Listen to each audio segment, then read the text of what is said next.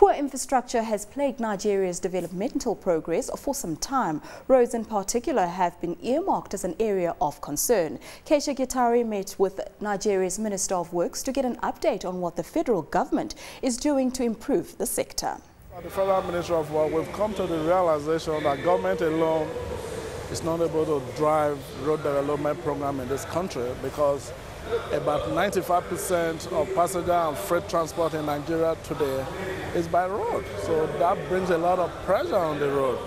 So the task of developing our road is an enormous one. So government resources alone is not able to do that. So now we're encouraging, or rather we are pursuing the public-private partnership to drive road development program in our country.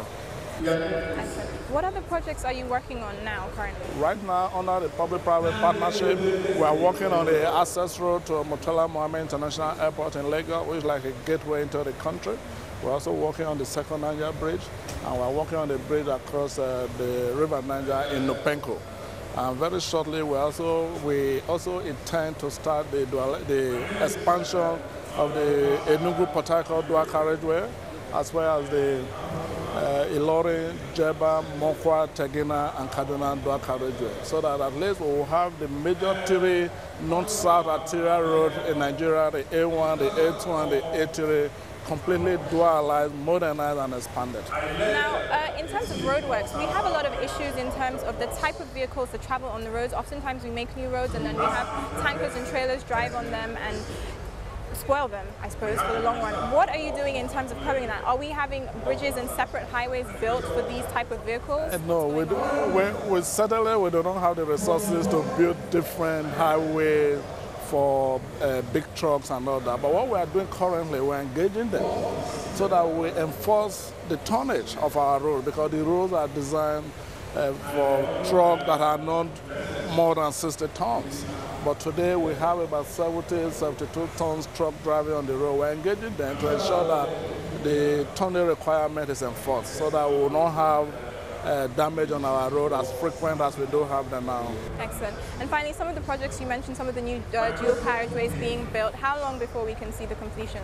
No, some of them have a time frame of just 18 months, some 24 months, and I think the one with the farthest completion period is 48 months. That is the bridges across the River Niger. Still on macroeconomic issues, we took a look at current labor situations in other African countries. Samantha Loring caught up with Catherine Namuye, General Manager at the Youth Enterprise Development Fund, about the labor situation in Nairobi. Out of the total population that's unemployed, the youth form 40% of this. And the total population of Kenya, the youth form 32%, which comes to approximately 13 billion. So when you're talking of 40% of 13 million, that's quite a bit. It's quite worrying right now, and of course you represent a body that was started by government, the Youth Development Fund. It was founded in 2007. Tell us so far what the focus of the fund has been and what your major achievements have been in the past 5 years.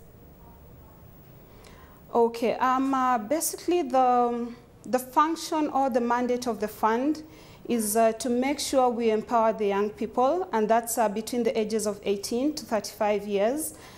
As the fund, we have been able so far to give credit to young people to an amount of about 6 billion Kenya shillings in the past 1 year. Apart from this, we also provide business development services in terms of marketing and market linkages. We do for them the capacity building. We also have commercial infrastructure. And also as a way for the government to address the issues that surround the young people in regards to unemployment, we have a program that we call the Youth Employment Scheme Abroad. This targets young people who are either skilled or unskilled, for whom we can export labor. And so far we've been able to have 6,000 young people migrate to other countries on labor migration. So also upskilling local Kenyans so that they can go and work abroad.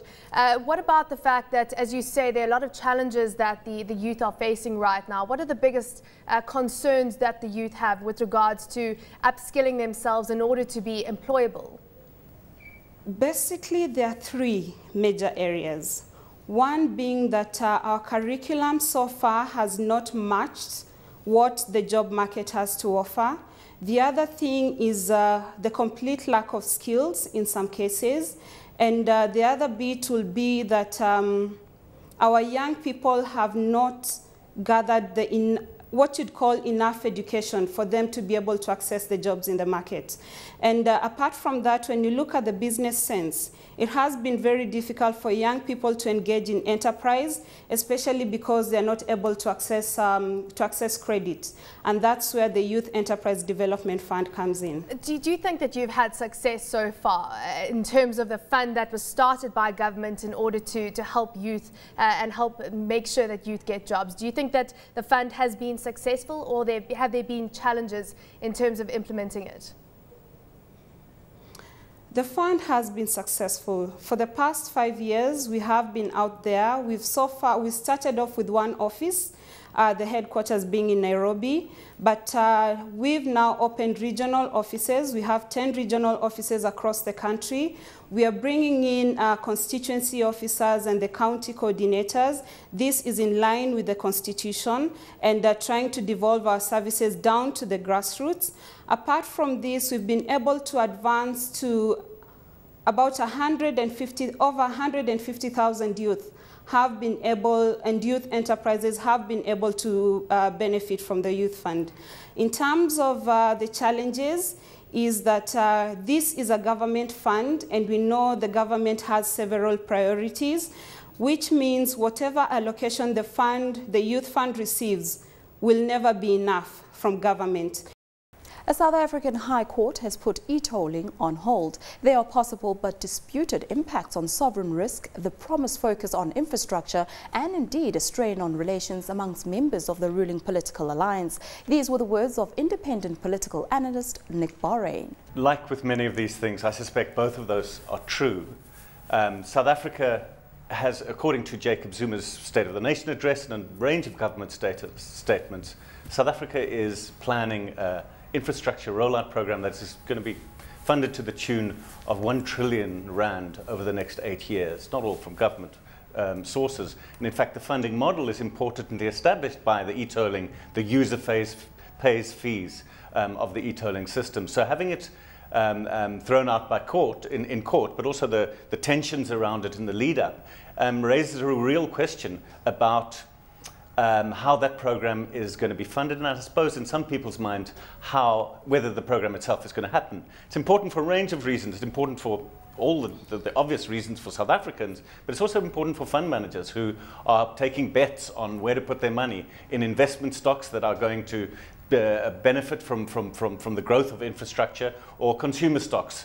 And it puts it's a very strong driver of the focus of government budgeting, public finances, where the emphasis is going to be on consumption or on investment. And the attempts by Pravin Gordhan to move away from consumption towards investment spending is definitely affected by the decision in the North Gauteng High Court. Nick, I want to pick your brain a little bit here, because sometimes, I mean, the whole argument has really been cost, where people that are, or organizations that are opposing this, saying that it's going to be really heavy on the South African consumers themselves saying that it's going to be really heavy on them, and then the government saying, then, you know, we are going to have this huge deficit when it comes to where the money is going to come from to fund the infrastructure. But isn't the real issue here also been that the South African citizens, or people living in this country, feeling as though this was sort of like a top-down decision and that people weren't consulted properly?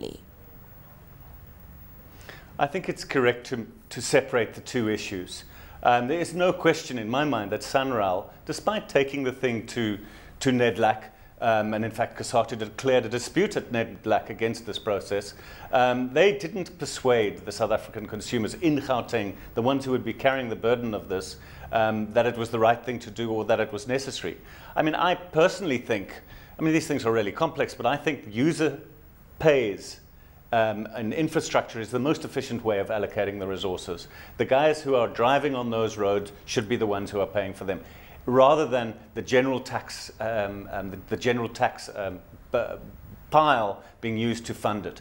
And I think that was the model that they were exploring. And more importantly, the lenders lent on that basis. They assessed their risk of repayment on the basis of the e-tolling happening. So I think it's an important precedent, and I think the lenders are going to be saying, hang on, that the borrower is not reliable and the laws are not tightly in place.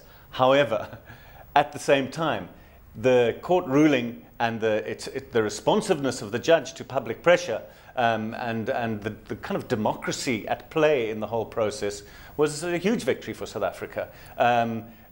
Public opinion got the thing turned on its head. It's not always, public opinion is not always right. And obviously, I mean, sitting here in Cape Town, it might be I'm driven by this. I don't think public opinion was right in this process. But I think in an arrogant way, without proper consultation, both SANRAL and government shoved this down the consumers, the users' throats in Gauteng and got their comeuppance. I think it was personally the right thing to do. I think it's the right way to have proceeded. But they didn't sell it. They didn't win it in the minds of the people who are ultimately going to have to pay those costs. And they're high costs. There's no question about it. They're exceptionally high costs. Nick, what do you think SANRAL or the government could have done differently to get the buy-in then? If people like you feel that the people that are living in Gauteng should pay for these tolls, what could have been done differently to get the buy-in? I'm not as absolute as saying, you know, I shouldn't pay, they should pay, they're using those roads. It's not as absolute as that, I have to confess. There is, you know, I use roads that I don't have to toll, or that are not tolled in the same way as those Gauteng roads, and so I have indirectly a benefit that they are going to lose. But I think the most efficient form of allocating resources and like these is to get the users to pay for them. I think basically it was partly a selling job. It was partly going to the consumers and persuading people that you now have you're going to have a beautiful road. Those roads were a nightmare to drive on. Well, that's all for this edition of Africa This Week. Join us again next week for another roundup of the top stories in Africa.